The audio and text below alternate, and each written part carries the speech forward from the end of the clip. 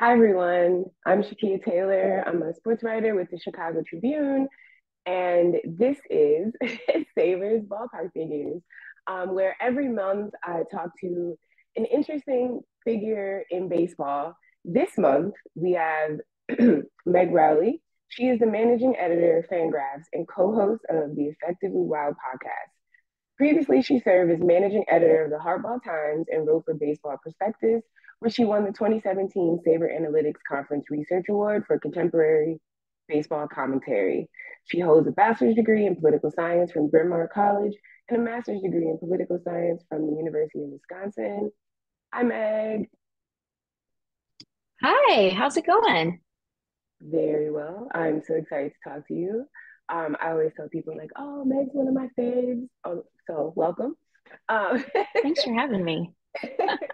so I saw that you were at the World Series, and this was your first Yes. time covering the World Series. So, how are you? How are you feeling? And how was it? It was wonderful. I am very tired, but in a really nice way. It's just like a very cool thing to have gotten to do. Every now and again, I have to remind myself that, like every job has job stuff. You're tired, you're cranky, you have a big project to do, but every now and again, my job involves going to the World Series and getting to see Chase Field react to this Diamondbacks team and try to think about how to communicate what I saw, which I'm still working on. So it was very, very cool. It was unlike any baseball thing I've ever gotten to do. So I'm excited. It is shining through how tired I am. I know that in the moment, you all are aware that you're experiencing history because it's been talked about over and over again. But like, were you in the moment like, damn, this is a moment? Or were you know what I mean? Like, could you feel Yeah. that?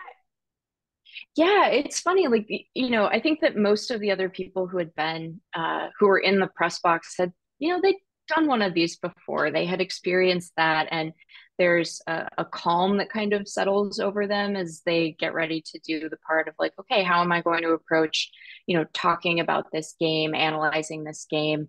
But I think particularly game 5, where the Rangers won, before they won, Zach Gallen was throwing a perfect game and then a no hitter. And, I was texting with other media members there. I was out in the Ox box for that game. I was like, are we going to watch a World Series no hitter? It was so tense in there. The fans were just dying to explode for something good to happen for the Diamondbacks. And at one point, I was so wrapped up in it and so nervous that I actually checked MLB Game Day to see like what is the conclusion of this plate appearance? And then I was like, Demi, you're at the ballpark. Like you're gonna know before the computer does.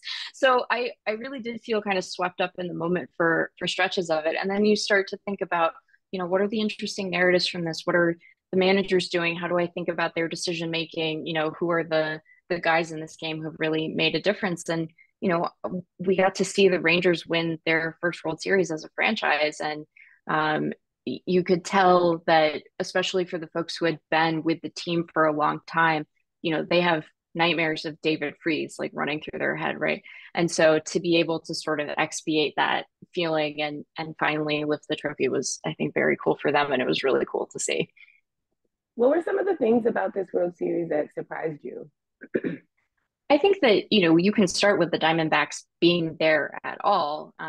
Both of these teams entered as wild card contenders, but the D-backs were the weakest team in the playoff field, not just in the National League. They only won 84 games. They had a negative run differential. And I live in Arizona, so they're the big league team that I see in person the most often. And they went through stretches this year where they looked really great, where their starting pitching was very strong, their offense was scoring a bunch, and then their bullpen was pretty weak all season. We saw that at points in the postseason, but I think just their presence, it kind of unsettled a lot of people. I think that even though we know that 162 games is what really tells you who the best team in baseball is, we still want to ascribe all this meaning to the World Series and the postseason, even though it's so random. You're just subject to the vagaries of chance so often, and who's available to start for you in any given night. And so I think that they really drove home like that anything can happen in a 7 game series. And sometimes that means you knock off the Phillies and advance. And sometimes that means you're watching somebody else, celebrate on your field after the fact. So it can be, that sort of tug between this team that, um, had defied expectation all along the way and does have talented players, but isn't quite cooked yet, right? And you could say the same thing about the Rangers, but they're further along in their process. When you're at the point that you're signing Corey Seager and Marcus Semien and you're bringing in Jacob deGrom and then he gets hurt and it's like, fine, we'll go get Scherzer. Like, screw it. Let's try to win this thing. I think you're dealing with two franchises that are sort of at different stages of their progress toward being real contenders. But I think, the surprises along the way were really what kind of drove home for me just how random October can be. And how, I grew up a Mariners fan. I don't have a lot of experience with my favorite baseball team being in the postseason. Don't know if you've heard, not a thing that we do in Seattle very often. But last year, when the Mariners were in the postseason, I remember saying to someone, I was like, this is torture. Like, how do Dodger fans do this every year? I would just be, by the end of October, I'd be a wreck. So Mhm. it's a marathon for the fans too. You mentioned something that was really funny to me last night when you were talking about watching another team celebrate on your field. They protected the pool They protected so the that pool. so that there could be no celebration happening in the pool. Did you see that? What did you think of that? I saw it, and the thing that was funny was how how long they protected the pool, right? So they they did the ceremony and they hand the commissioner's trophy off and they named Corey Seager MVP. And then all of those guys went into the visiting clubhouse to spray champagne and Bud Light on each other. As an aside, that combination of smells is horrible. It is one of the worst things I've ever smelled. You can practically see that smell. It's so strong. It is just in every pore and surface of you by the time you get out of there. But they put like an army of security guards there outside of the pool and then in the pool itself. And they stayed there while people are like writing in the box, trying to file on deadline. Like they were there for hours after the fact. And eventually, most of them kind of filed off and they left, I think, two guys out there. But I did wonder, I was like, what is the plan? Are you going to tackle Max Scherzer if he tries to get in the pool? Like, what are we doing? And I know that there have been times in the Diamondbacks history where other people celebrating in the pool has been a real bone of contention. But it was pretty funny to see all these guys, they're ready to go. I'm like, what are you gonna do? You're not gonna throw Evan Carter over your shoulder and cart him off the field like he's some fan who got drunk and got on the field during the game. Like, what are we doing here? Right. Okay, we got to get to the real important stuff. What snacks did you take with you for the games that you went to? Because I follow Lindsay Adler and Lisa Yes. Star, and they both they're snackers. Like I saw some Yeah. peanut butter and chocolate trail mix and some Celsius. And what are you taking? What did you take? So across from Chase Field, there is a Bosa Donuts, which is like our donut chain here in the Valley. They have excellent breakfast sandwiches. So even though I was getting to the park around noon most days, I would get a sausage, egg, and cheese on a croissant and a big 24-ounce iced coffee. And the gals in there are great. And I was there enough that they were like, do you need a nice coffee today? And I was like, yes, I do. Thank you very much. So that's what I started with. I did press dining, and then I would like, I had some Halloween candy I brought with me because, what are the trick-or-treaters gonna get it all when I'm at the ballpark on Halloween? No, I'm gonna have a little bit too. But I tend to not be a snacker mid-game because I don't like to like have my fingers sticky and I'm trying to type and do stuff and make a mess. So I tend to lean on the side of having a meal, making sure it has protein, and then alternating coffee and water so that I am at least somewhat hydrated by the time things are done. But yeah, people who are on the road more than I am they have a routine.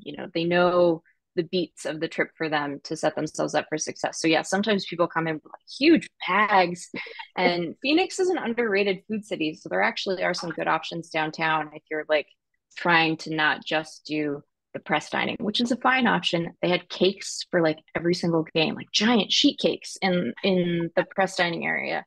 And at one point during the championship series, you know, they were giving out reusable water bottles so that people hopefully weren't using as many paper cups, and they set them up where the cake goes, and I could hear discussion going on like, does the cake lady know that these water bottles are here? Like they were very concerned about upsetting the cake lady, made giant sheet cakes for everybody. So yeah, I don't know. It's everybody. I'm in awe of Beats because they have to have a routine down and really know what they're doing. And you know, they have methods for snacks and luggage and hydration on the road and what they wear on the plane to be comfortable. And it's a whole thing. But since it was local, I didn't have to worry about that quite as much. So I've actually gone shopping with Disha as she was purchasing things for being on the road. And there is a whole sure. like strategy. You know, you got to Yes. commit to color or no color or certain Yeah. colors. And yeah, I didn't Yeah. know it was the whole thing, but I did see everyone being very happy on their flights home today. Yes. Yes. Yeah. So to pivot to FanGraphs for a second, how long have you been managing editor at FanGraphs, and Yeah. what's that like? So I started as the managing editor of the Hardball Times, which was our long form vertical, which sadly did not survive the pandemic.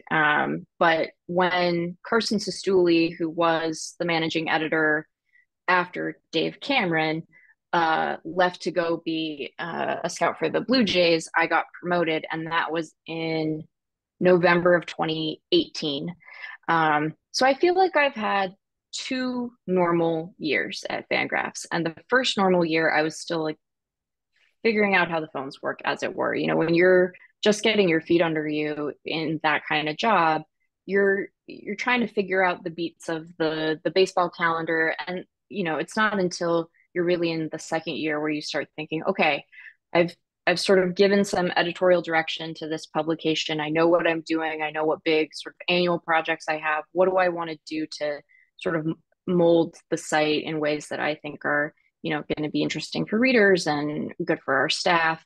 And I got like 2, 3 months of that, and then the pandemic hit, and everything got turned on its head. And you know, we were pretty fortunate to survive that because no baseball meant very few people reading the site, and ad rates were just terrible for everyone during 2020. So that that year was, I mean, obviously very hard for a lot of people, and you know, we felt fortunate just to be kind of chugging along. But that was a tricky year. And then the next year we have a kind of normal season, and then we have the lockout. So this was the first sort of post-pandemic year that was normal for me, but it's been really great. I mean, I think that it's always challenging when you're coming into a leadership role in a site that's been around for as long as FanGraphs has. You know, there's a Mm-hmm. really rich tradition at the site. There are a lot of people who have passed through the site who work for teams now. You know, we had a number of people, alums, who were sort of in the postseason this year, and you know, we're hoping to be the first one to like bring a ring home to FanGraphs. And so, you know, for me, it was trying to balance sort of respecting the parts of the site that are our bread and butter and that we're known for, while also finding ways that we can continue to sort of adapt to what the baseball landscape looks like now. You know, I think that if you were to go back to FanGraphs when it was first founded, it was sort of very nuts and bolts analytics. Mm-hmm. You know, people were still trying to pull apart the puzzle box and figure out how to optimize teams and be the most efficient. And I think that public baseball writing has evolved a lot in the last 10 years, where I think we are aware of the impacts that that has, not only on how enjoyable the game is to watch, but the people who play it and work in front offices and have to earn a living playing baseball or trying to. And I think that that's been to the industry's benefit because we're able to sort of approach the game more humanely, even as we're still trying to understand like how to crack the puzzle that is baseball. And so finding the balance between those things and, helping our writers to engage with, what does baseball really look like in 2023? How do we think about rule changes? How do we think about the lockout? I imagine that if if the lockout had happened in sort of the SABR 1.0 generation, the coverage would have looked really, really different, not just at FanGraphs, but everywhere Mm-hmm. compared to how it looks now. I think that we're much better as an industry at sort of recognizing how the sort of the power dynamic between ownership and players and being more skeptical of what ownership is Mm-hmm. claiming about what they can do and what they can afford. And so, trying to think about how we marry those bigger sort of industry forces and covering those with, here's a reliever you've never heard of, here's what's going on with this pitcher you like spin rate, here's the swing adjustment that this prospect just made, trying to make sure that there's something for everyone, and giving our writers the latitude to sort of explore what's interesting to them. So there's a lot that's gone into that, and I think that our staff is really, really strong, and I work with people who know the game really well and also have good editorial judgment, so it makes that process easier. But it's nice to I don't want to jinx things. It's like nice to be in a period of relative calm within baseball, at least. Yeah. It's probably not certain to last, but this did feel like the first sort of normal season. And even within that Mm-hmm. normal season, we had like the biggest rule changes that the sport has experienced in like 50 years. So, what is normal, really? But I mean, since you bring up the rule changes, that was absolutely going to be one of my questions is how do you feel now having experienced a full season of the change? Did you were you able to feel an impact the way you thought was different? Oh yeah, I I'm not in the habit of praising the commissioner because I certainly have a couple of notes if Manfred is interested in them. But I will say that I think that the pitch clock was a resounding success. I think that the improvement it had, not just on time of game, which, I'm a baseball sicko, so that was a little less important to me, but just the pace of the action, I think, is appreciably better than it was in prior seasons. And, when you combine that with how much more speed and energy there is in the game with all of the base stealing that we've seen, I think Mm-hmm. it was a pretty positive change. And I think, the best compliment I can pay it is that, I'd seen the pitch clock in action in the minor leagues. I'd seen it in action in the Arizona Fall League.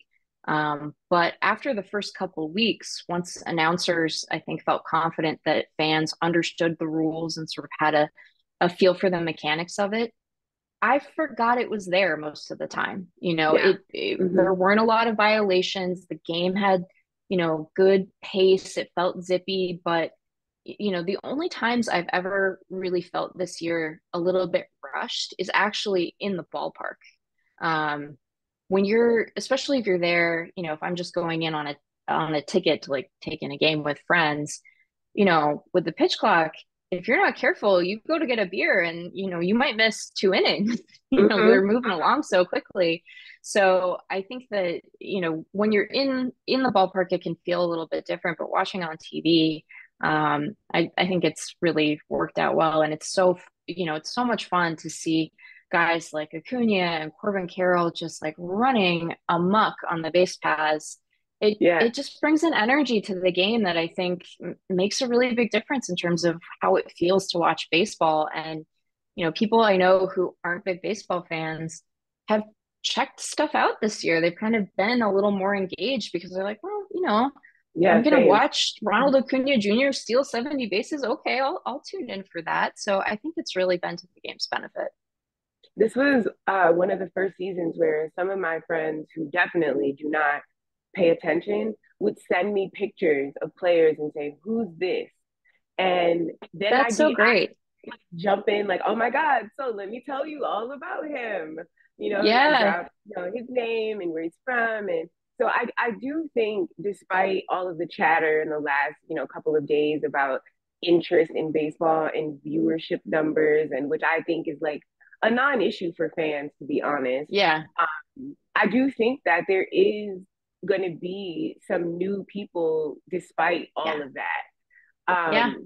Which, I thought the playoffs were super fun.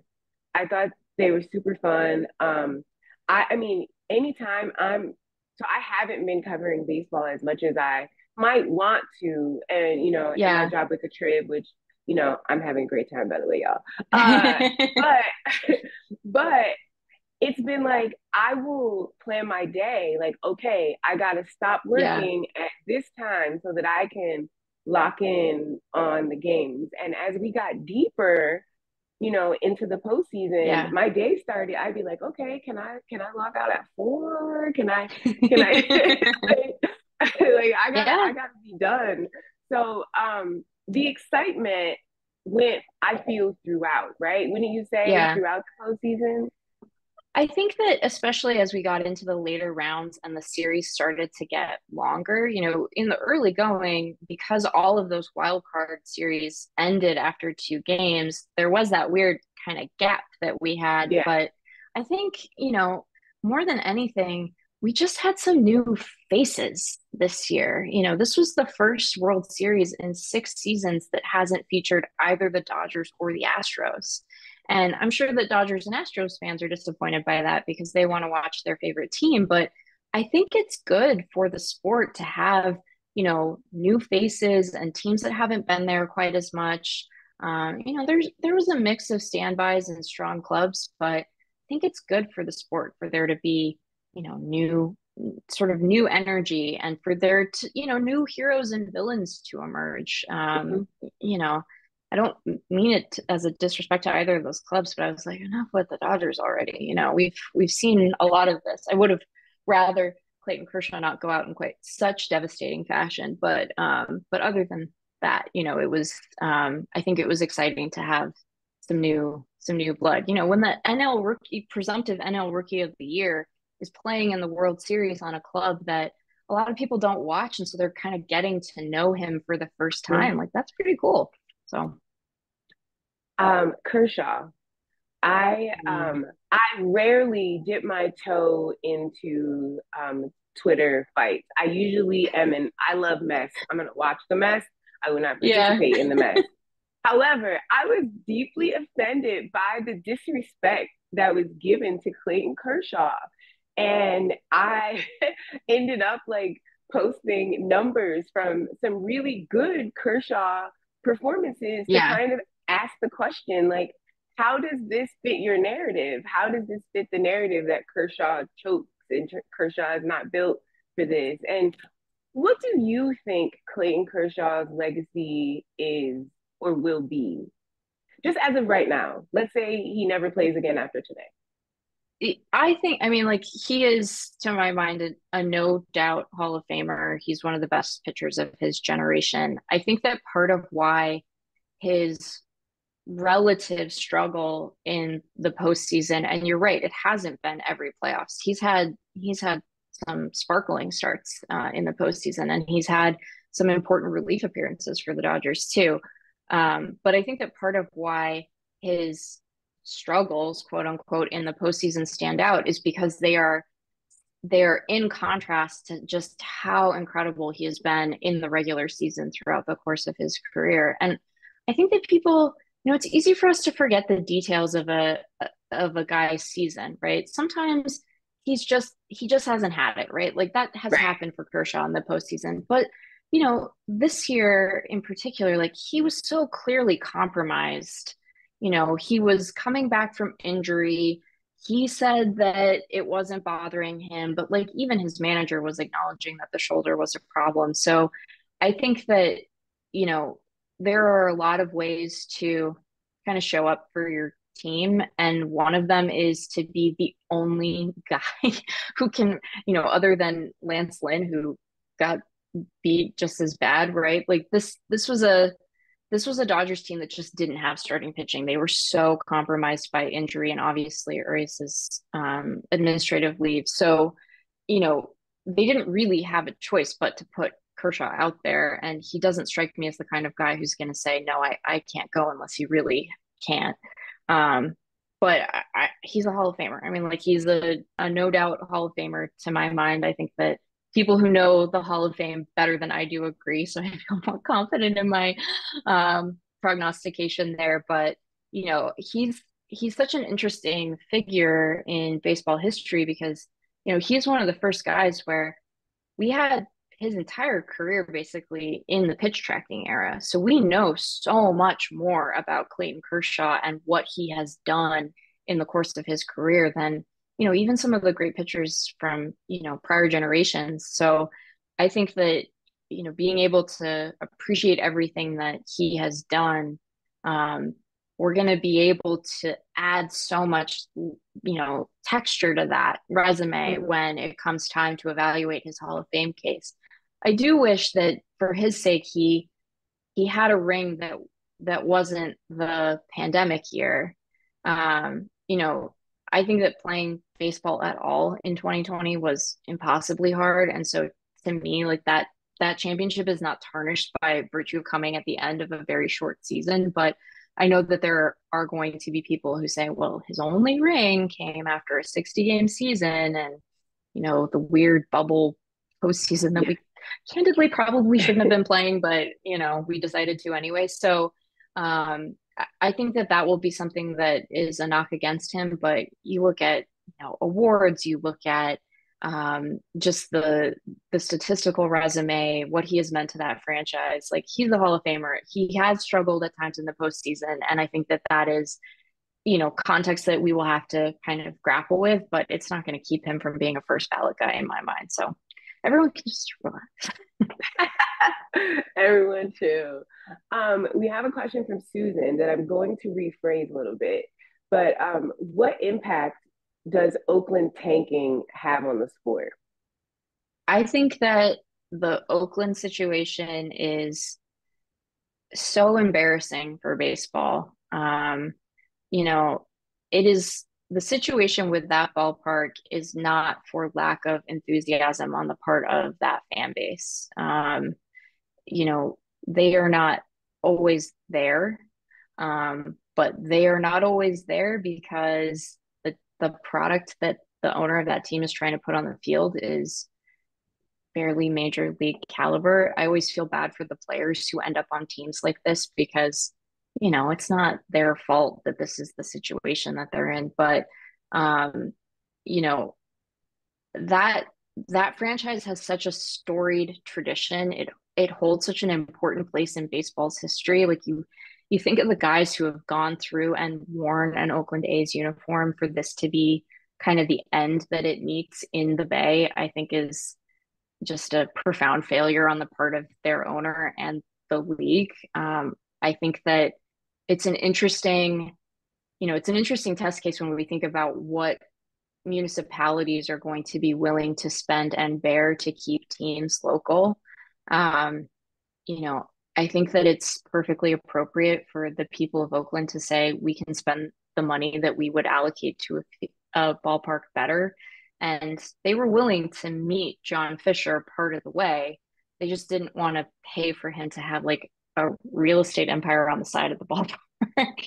So Right. you know, I think that unfortunately, it is sort of a microcosm of a lot of the things that are causing competitive issues within the sport, where you have an owner who isn't particularly interested in the quality of the major league product. He's not willing to invest very much in terms of payroll. He's not willing to just finance front to back a ballpark.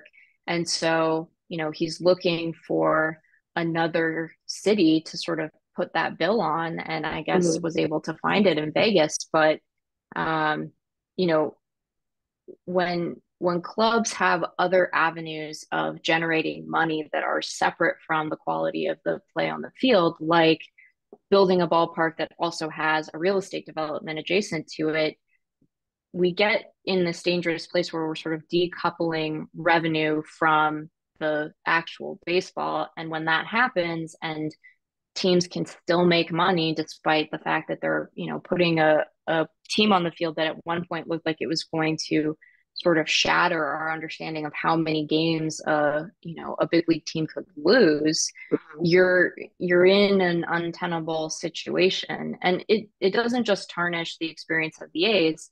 When you have clubs that are losing 100 plus games a year, you kind of have to look at the clubs that are winning more than 100 games and ask yourself, how meaningful are these, win totals that they're putting up? And, a lot of the teams that won big this year were really good. Like, I don't think anyone's concerned that the Atlanta Braves are not a quality club, but, it dampers the competitive feel for everyone. And then you kind of have to wonder, like, is that really a 100 win team, or is it a 100 win team that plays in a division that has, 100 plus team? How does that impact our understanding of its quality? So um I I think it really sucks, and I just feel so bad for the fans there because, like I said, there's enthusiasm for baseball in the Bay, and there's enthusiasm for baseball in Oakland, and all of the emotional and monetary investment that they made was not returned. And that's something that the sport should view as a failing on its part.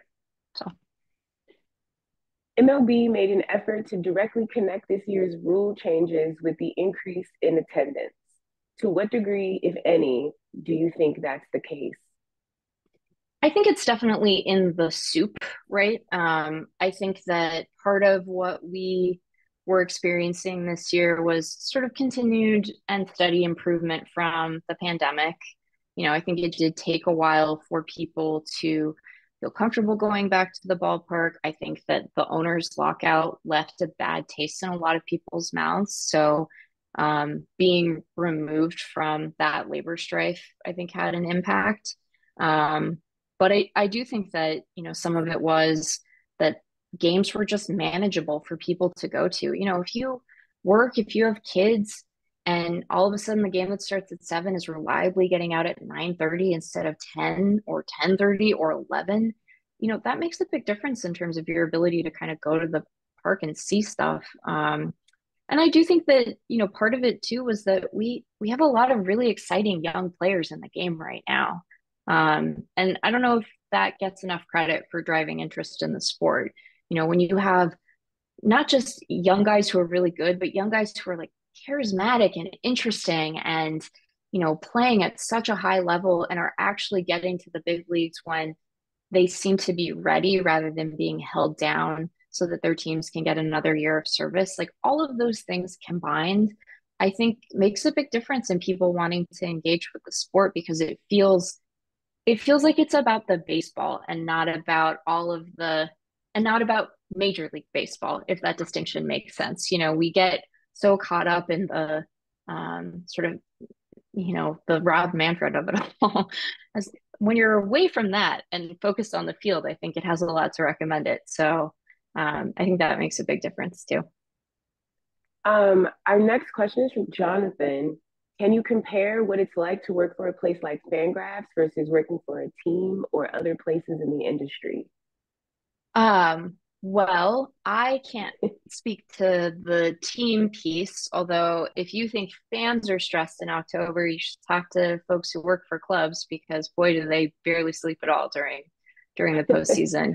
Provided their club is in the postseason. If it isn't, then they're just trying to plan for next year. But uh, you know, we we're trying to accomplish fundamentally different things. I mean, I think that we are going through some of the same avenues to get there, but when you're working for a team, in theory, like the thing you're trying to do is help your team win as much as possible. And when you're writing for Fangraphs, we're trying to produce, pieces that our readers are going to find interesting and hopefully, sort of illuminate something about the game that they might not have known.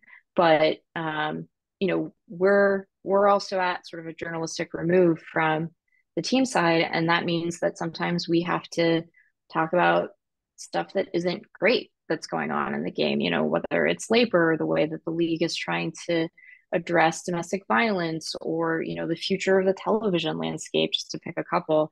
obviously different weights applied to each of those things. But so, we have to be really clear-eyed about what the future of baseball looks like and try to engage with it honestly and help our readers understand sort of the broader forces within the industry that are determining, what baseball you're able to watch every night on TV and who's able to play the game and afford to play the game and wants to play the game and, who is being included or excluded in terms of like the front office makeup. So I think that we have we have a different relationship to it.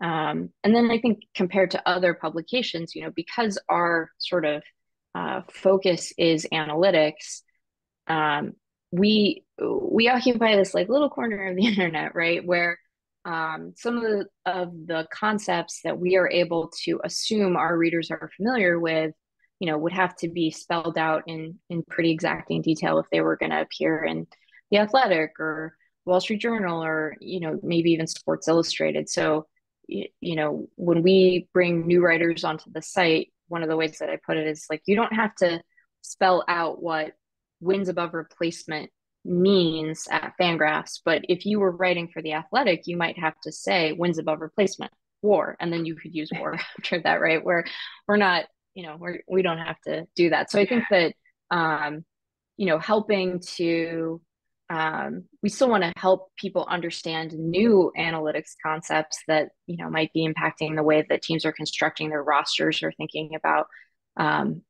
who is good and who isn't.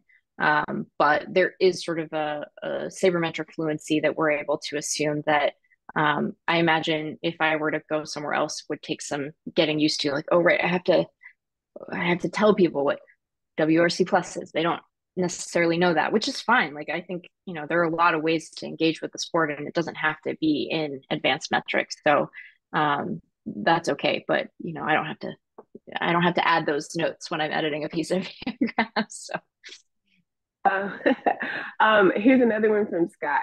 If Rob Manfred called you tomorrow and asked for just one recommendation to improve the product on the field, what would you say to him? That's an excellent question, Scott. That is a great question. The product on the field. Can I cheat and give like a very specific small thing and then a broader thing? Absolutely. I'm answering for you. So, they have to get rid of the zombie runner in extra innings. I can't stand the zombie runner in extra innings. It is offensive to me that there is a guy on second in extras during the regular season. And I'm sympathetic to the fact that it sounds like the players actually want the zombie runner. And ultimately, like, they're the ones that have to go out there and be exhausted at the end of a baseball game. So their opinion probably should matter more than mine in this particular, but it's not right. It's not right.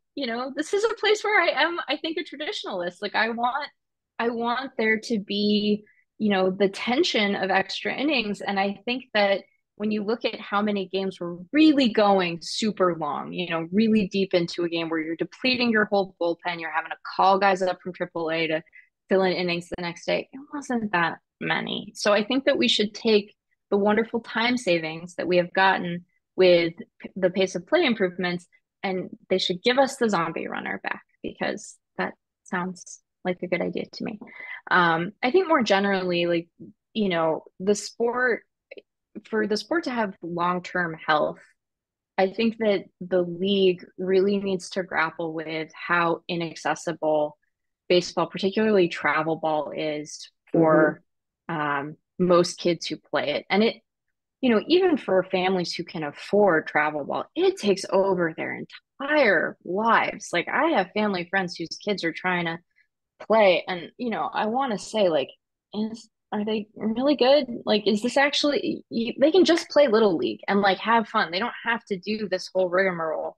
But it's incredible the difference that it makes in terms of who can play and be in front of scouts and be sort of on that trajectory to maybe play pro ball. And I think that, if we want the sport to look like America does, but also, I think one of the one of the primary ways. It's not certainly not the only way because I didn't play baseball, but getting kids to play when they're little, I think does sort of cement the sport as a thing that's interesting to them as they mature. And so I think both in terms of, you know, attracting younger fans to the sport, but also, having it not just be something that incredibly wealthy families have access to, the league needs to continue to really work on getting, travel ball to be accessible for folks.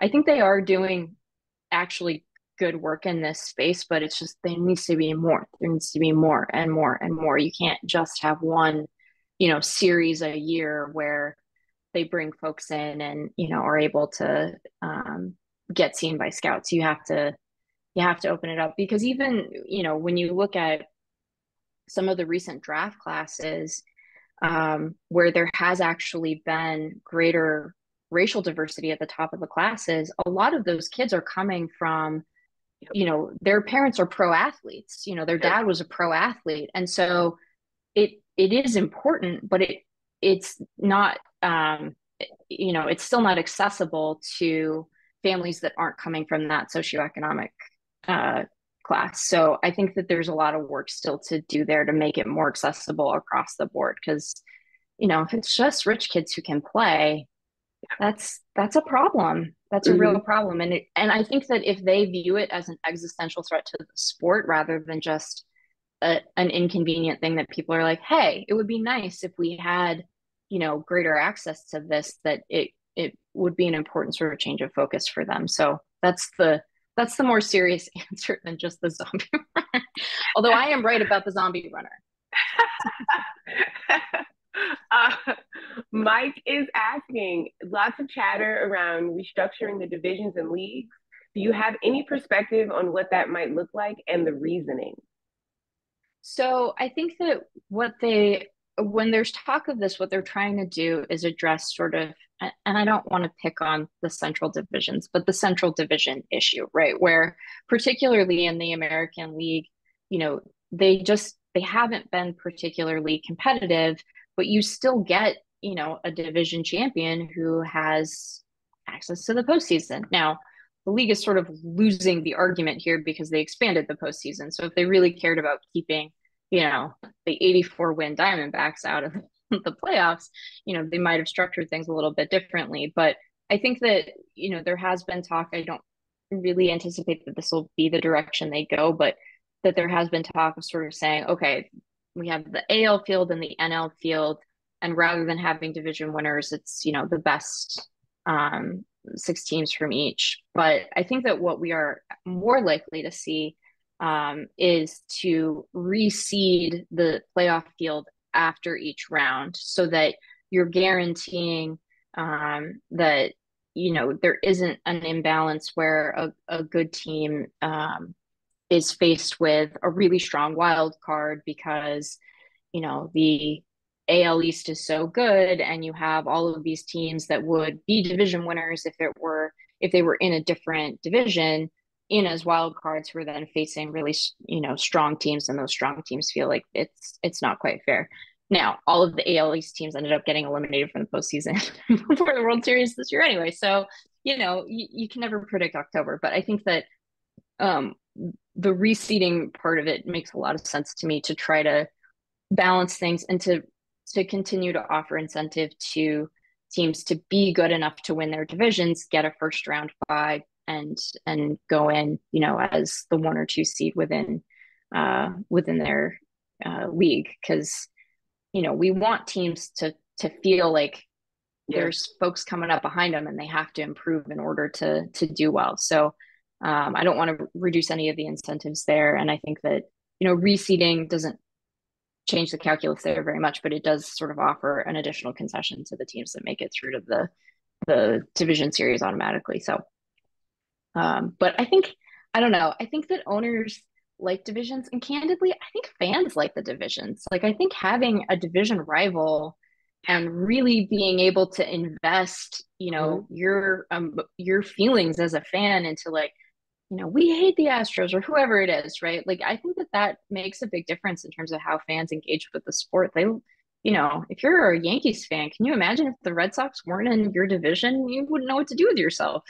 So I think it's good for the sport to have that kind of, hopefully not too intense, but background animosity. It Yeah, breeds investment. I think the negativity brings life to the sport as Yeah. as long as it's good negativity, if that makes sense. Yeah. Yeah. Not taking it too far. Let's see. Gary is asking, there have been several high profile domestic problems recently. What impact do you think domestic issues will have on MLB? So I think that I mean, gosh, dealing with sort of domestic violence, and unfortunately there have been some child abuse issues too in the last couple of years, but I think that there are sort of two constituencies, and they are kind of hard to satisfy at the same time. So there's the effect that seeing athletes who you admire, who are being well compensated by clubs you care about, um, enact violence on their loved ones, that I think particularly for women and non-binary folks can make them feel at a remove from the sport. And so I think the having that taken seriously on the part of Major League Baseball and the clubs is really important for our understanding of how we fit in to the sport and the place that we have there. Um, I think that a tension that exists is that the group of people who really need to be at the center of any policy are the people who are victims of domestic violence at the hands of these players. And that can be a complicated question, right? Like domestic violence experts will tell you a zero tolerance policy actually reduces the likelihood that people will report, because if your husband or boyfriend or partner is going to lose his job and his livelihood, that might be, financially untenable for you. It might be dangerous for you. It might incite further violence.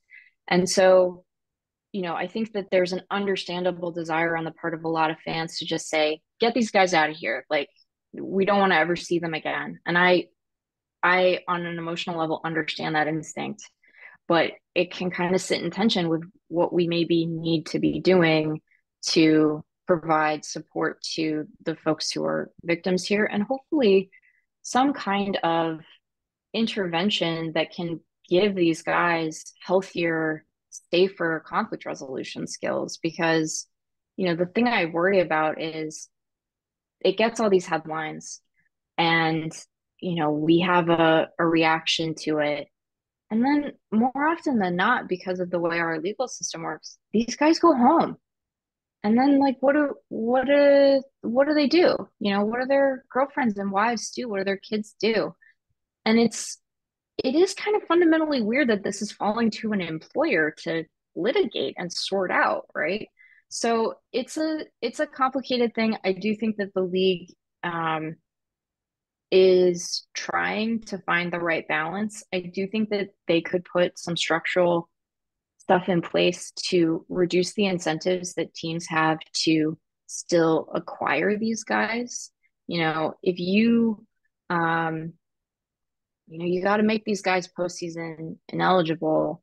You got to make sure that, there isn't incentive to trade for them if their suspensions are over prior to postseason play. So, you know, I don't want some, you know, MBA in a front office to look at like the worst, darkest moments of a person's life and be like, oh, there's a competitive edge to be found there. Like that's gross. So I think it does impact the way that people engage with the sport. I don't think that, the problem is unique to baseball. I don't think that there's something about baseball inherently that sort of makes this a more likely problem. It's unfortunately a likely problem just in society generally. So of course you're going to see that replicated in this space. But yeah, I think part of why we've seen it be a high profile story is that there is actually a process in place for reporting and discipline, which wasn't always true in the sports history. And it's not as if, unfortunately, it's not as if players weren't engaging in that behavior prior to there being a collectively bargained policy for discipline. We just didn't hear about it as much, or we heard about it years after the fact. So I don't know. I think that having a candid conversation about it is useful if for no other reason than there's still this persistent view within our society broadly that this is a problem that shouldn't get talked about and that some of these women shouldn't be believed. And, I think that it does afford an opportunity for fans to examine that belief, but I wish that it weren't, the results of these circumstances. It's really terrible. So, yeah. Thank you for answering that in such a thoughtful manner. Honestly, a lot of people would kind of sidestep that a little bit. I really appreciate you answering that way. For our last question, we are going to shift gears into something that looks to be fun. Okay. Love For fun. Jonathan, we're going to end on a fun note. Thank you, Jonathan. You considered a lot of crazy hypotheticals on your podcast. Oh. Do you have a favorite and or any that you think could actually be a good idea? Oh gosh, there are so, our listeners are unhinged in the best possible way. The number of emails that we get that start, I'm gonna admit I'm a little stoned right now, are very funny. I'm like, some of these hypotheticals, I think you would have to be to come up with them. We've had people who have wanted to put trampolines on the field. We had someone who wondered, you know, if an outfielder had an extra arm coming out of their head, would that be advantageous to them? Would it be legal for them to play because they have a third arm? Would that present a competitive advantage the league would try to dissuade? I'm trying to think of any that are like um, actually reasonable to implement. Some of them, they're all so far out there that I don't know that they're I would really recommend. But there have been a lot of very silly rule changes proposed to the Effectively Wild podcast. And I do wish that we could kind of have one like zany competition weekend where we tried all of them out. Some of them are just obviously not safe. Like you can't put trampolines on the field. And one guy wanted to have the pitcher's mound slowly descending throughout the course of the game, just like getting lower and lower into the field until the guy couldn't see over it. They want to be able to run the bases backward. I think that they are meant to be ridiculous to the point of not being something that the league could ever implement. But I do like the folks who want to bring back Tal's Hill in Houston, though not the flagpole. The flagpole seemed dangerous, but I do wish that we were willing to get a little zanier with some of the ballpark configurations because we haven't had a really wonky one in a while. Once they took the hill out, it was all downhill from there. Oh no. Sorry. I'm so tired. I'm so tired. We are going to wrap up. Thank you so much, so much for doing this. I like honestly, great time chatting with you. I hope that Thanks so everyone much. watching got to enjoy that as well. Everyone, thank you for joining us. Thank you again, Meg. Martin, I see your question. I promise you, if you tweet Meg, she will answer that. Thank you, everyone. Have a good night. Thanks, everyone.